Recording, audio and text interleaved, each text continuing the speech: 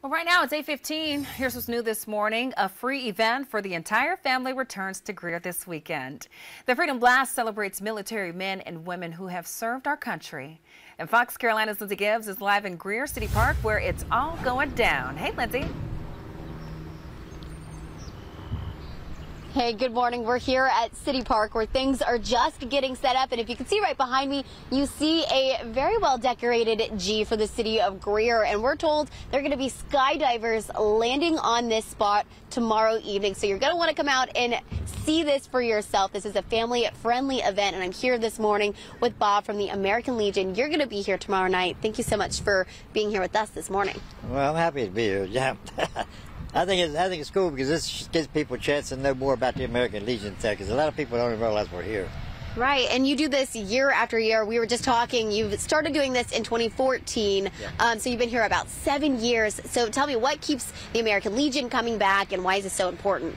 Because this gives us an opportunity to see all the veterans in the community, what shows up here that wouldn't normally see us. And we do a lot of talk with these people, seeing what they need, and try to help them out as much as we can. Right. And what's it like connecting with the community? I mean, we were talking a little bit earlier with Ayla from the city, and she was talking about how a lot of community members don't realize how many veterans and active military personnel are living in the city of Greer. Well, that's one of the things, too, is because they don't realize that, they think the organization like ours, they think, well, they're just having a little meeting, that's all you can hear from them. But we're out here on the road. We're doing things in the community, helping to clean it up, doing the ballpark cleaning up. We did the cemetery over there, cleaned it up. That's the stuff we want people to know, that this is what we're doing, is helping the community be a better community, and we want to work with the people to make sure it does it. Right. And American Legion is here, the DAV, Disabled Americans Veterans, their program is here as well. So tell us a little bit about putting this all on for the community.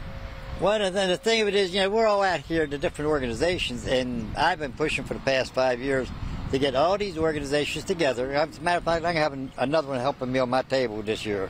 And I want them all working together so when a veteran walks in and says, I need paperwork done, I can handle that. I need this, I need that. I know who to turn to. I say, I talk to them and they can do it. Right.